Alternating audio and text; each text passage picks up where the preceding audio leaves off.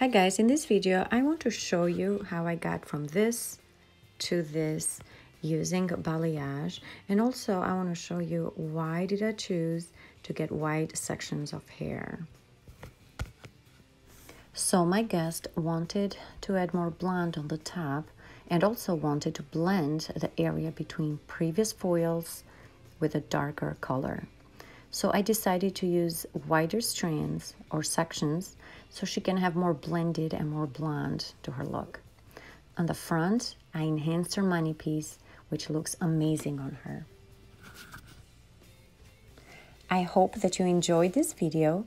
Please give the thumbs up and don't forget to subscribe for future balayage tips.